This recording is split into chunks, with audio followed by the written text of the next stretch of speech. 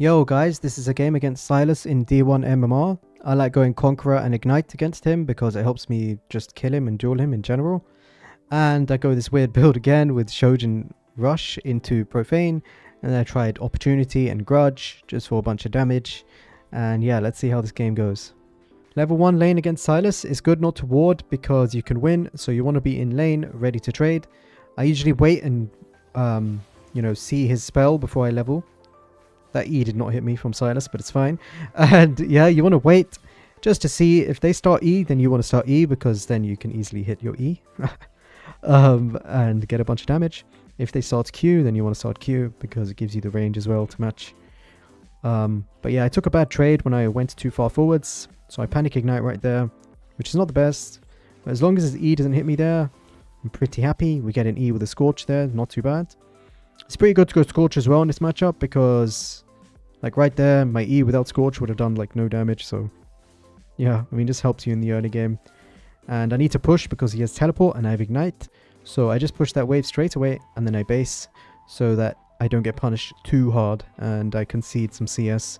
This is something you might have to do if you take Ignite, which against Sylas I think you should.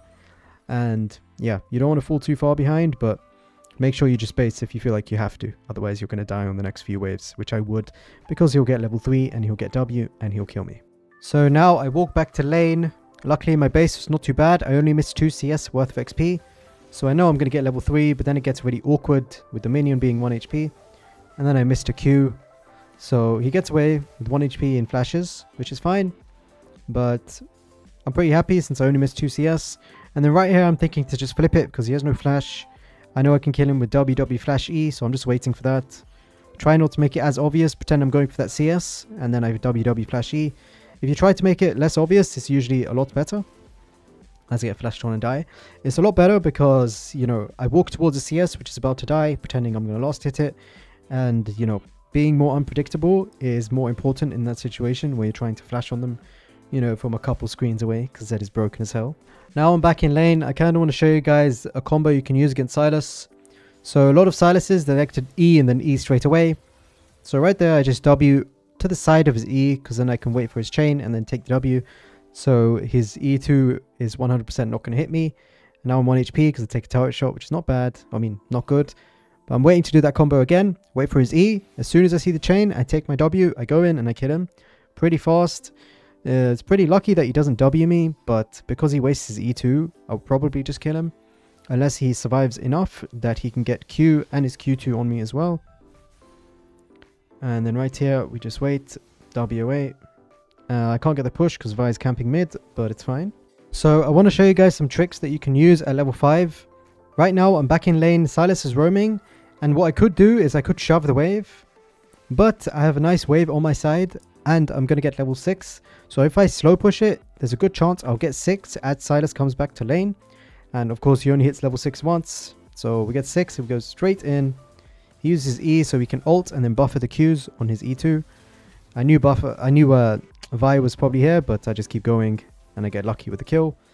But yeah, it's very important I don't push so that I can get level 6 and kill the Sylas. Right here, a trick against Vi. You know that Vi's Q is going to have fixed range, so you can use your W backwards, and then he goes straight into all of your spells, and you can kill him as well. But the main thing is, level 5 is important. Like, try and slow push and look for an angle where you can, use your W right before you're going to hit level 6, so 1 or 2 CS off. And you look at that XP bar right over here. Well, can't really see, but right next to your level or above it. And yeah, when you're 1 or 2 CS off level 6, you use that little trick. You can use it against any champ in the game, so it's very important to try and abuse your level 5, especially as Zed, so yeah, 5 to 6. So against Sylas, you need to be really careful.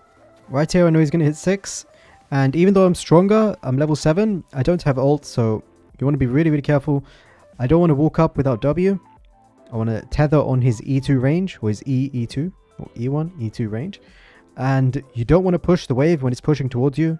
If you try and force it, he can just all in you and get a bunch of damage down, and then he'll slow push and then kill you under your tower. So be very careful at this stage of the game where the lane is pushing towards you. Sometimes you could do stuff like that, just place your W backwards and they brain dead, E in. But yeah, right here I know he has no E. So if Sylas doesn't have your ult yet, you can ult and then Q straight away because he has a little animation he needs to go through before he can steal your ult, or when he presses ult on you. And yeah, that's pretty good against Sylas. I also realized I have a Sylas guide, so I'll leave it in the description of this video. So something you can do against Vi is when she uses Q, you can use your W close by, right behind you, and then throw your Qs like I did just there. It's a pretty good combo against Vi in general. Now I just poke him down, I all in with, you know, auto E ignite, and then W ult on the tower shot so that it doesn't damage me. But yeah, using your W in a very short range against Vi is pretty good. I thought I was going to die, so I flash, but then I lived. Pretty good against Vi, because then the Qs come up faster, and also a lot of the time you can dodge a Q, or you can like all in her with Conqueror especially, like I do. So the point I was making is don't be afraid to use your W backwards against champs that go into you. Yeah, not just Sylas and Vi, but like Echo and stuff like that. So right there, I use my W backwards on the tower. He uses E so I can ult him. And then, you know, do the classic. When Sylas ults you, you throw your Qs behind you to deal damage. But right there, I take my ult shadow at the same time just to confuse him a bit more. And we kill him. As I'm taking mid platings, my team kind of just runs it down bot lane. They overextend really hard trying to kill the enemies. And I wasn't going to move, but then Kalista ends up surviving very long. Right here, I don't want to ult the Caitlyn because I know she's already dead. And I'm okay with Kalista dying. I see Sylas was low and he just killed those minions. And then I sweep, so I realize, oh, there's no ward, so he's probably going to stick around quite close by. Let's go straight in, WW, onto his E2. Right here I see Soraka moving by and I'm thinking, well, it's time to make some big plays. He uses silence, so I'm like, okay, must be free. And then Vi comes out of nowhere. I was like, I wasn't expecting Vi, which is kind of sad because I almost outplayed him. And then he flashes on me and I die. I want to show you guys a combo that you can use with Conqueror, especially when you have a bunch of haste. So I use my W on the wave, but then I wait for my W to be the last second and then I take it.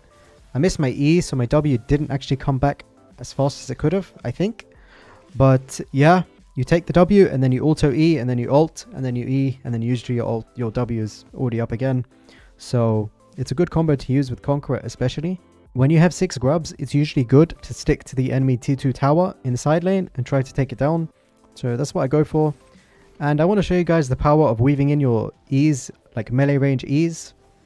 So I use my W and I'm like, whatever, I'm going for the tower. But then I'm like, oh no, so I take the W and I E and then I flash.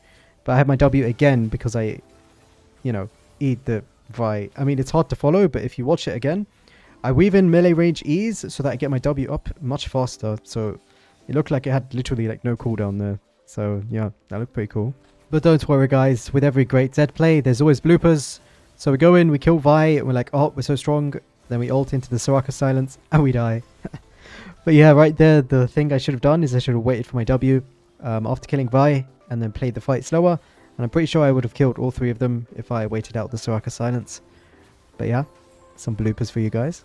So now I'm really fed, I have a bunch of items, and Opportunity with Grudge is actually a very strong item. I'm not going to make the same mistake as last time, I'm going to wait the Soraka silence. And then I'm going to go in, because Caitlyn also uses Trap. We just YOLO, flash in, get another W.